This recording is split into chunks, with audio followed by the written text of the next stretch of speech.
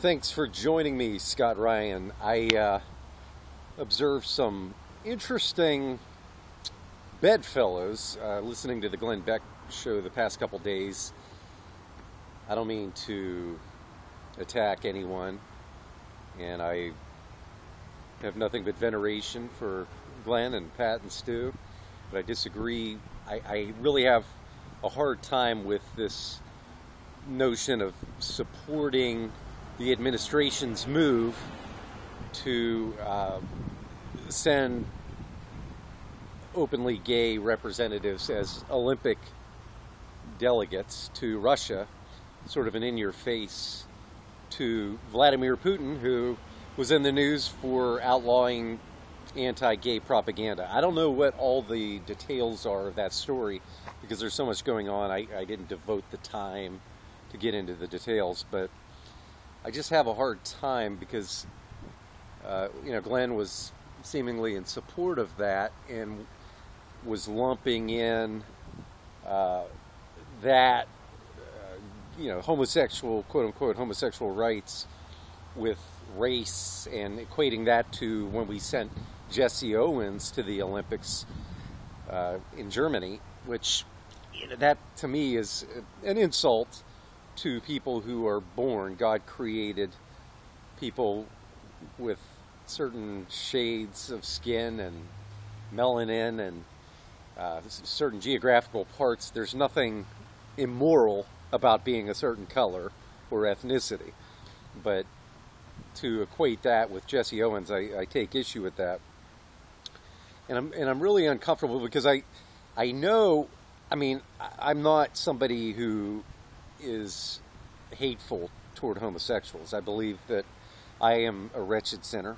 I don't just believe it, I know it, and saved by the grace of God, and I am daily trying to pick up my cross and follow Him, as Scripture says to do. And I'm in no place to judge anybody, but God is judged when He said that the act of homosexuality is a sin. So I don't have to make a judgment about that. God made it clear in the Scriptures. It's not anything that one can equivocate if they claim to be a Christian. Now, if you reject Christianity, that's great for you. That's your choice.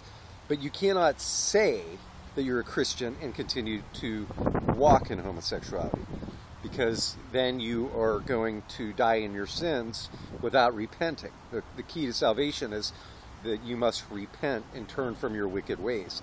But if you live in a lifestyle where you're denying that sin, then you're calling God a liar, and it would be senseless to profess to be a Christian. I don't think that any homosexuality should be outlawed. Again, I believe in freedom and freedom of choice, as long as it doesn't infringe upon others and their rights. But I don't believe people have a right to say that they're something they're not. You cannot say that homosexuality is harmonious with Christianity. There's just no room for that. But so I will leave that alone unless you start deceiving the church and trying to gradually undermine, as they have been for decades, and get the church, as they have succeeded in many denominations like Episcopalian, Methodist, and they're constantly going after the Catholics, and on and on and on. You name the denomination.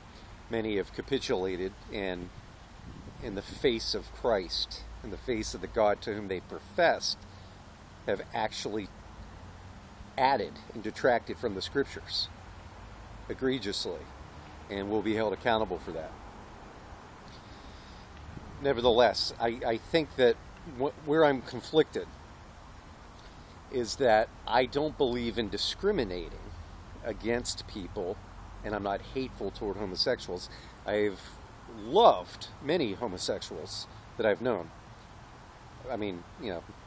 Not obviously I'm not a homosexual, but when I say love, I mean like agape love, and people for whom I have a burden and really have had friendships with and spoken amicably, and where they've actually elicited my opinions and knew where I stood, but we could still be respectful and I could still be loving to them. There are many great people who are homosexuals. Richard Simmons, Anyways, I have a problem where, as an American, as a matter of official American policy, we're being put in a position where I'm supposed to say, yay, go Obama. Let's put our approbation behind homosexuality and send homosexual delegates to Russia, and the president who there is against homosexuality. So I'm supposed to take the side officially and give commendation to that. I just can't do that. I think that if you look at it outside of our, yes, we don't like discrimination, that's the human temporal condition. There's always going to be discrimination, things that we don't like, and injustices done.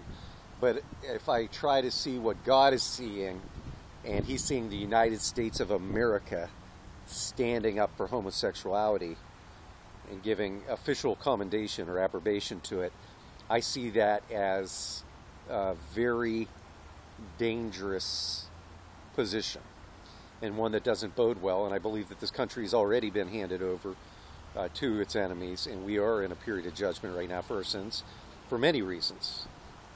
Immorality, of course, being a major one, as has happened with Israel when God turned them over to their enemies. Immorality and idol worship, and the sacrificing of tens of millions of children, human beings, the contempt that the so-called leaders of this country have for human life. I believe God has warned us and given us so many chances, and we've turned our back on it and on His commands, and He's been so patient. So I have a problem, and it doesn't matter. I don't like. There's that old saying, "The enemy of my enemy is my friend," and blah blah blah. Those maxims might have some credibility in certain circumstances, but I don't believe that just because I detest Vladimir Putin, because I believe he's a commie and is going to bring great evil to Russia and the world, I'm not going to necessarily be against everything he's against because I don't like Vladimir Putin. I can't just automatically take the opposite position because he's the true enemy. That would not be logical or sensible.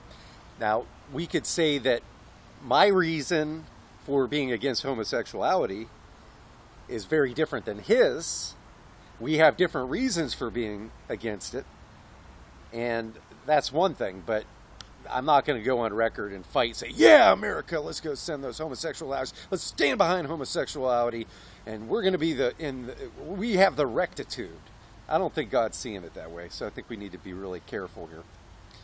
Thank you for joining me. I'm Scott Ryan.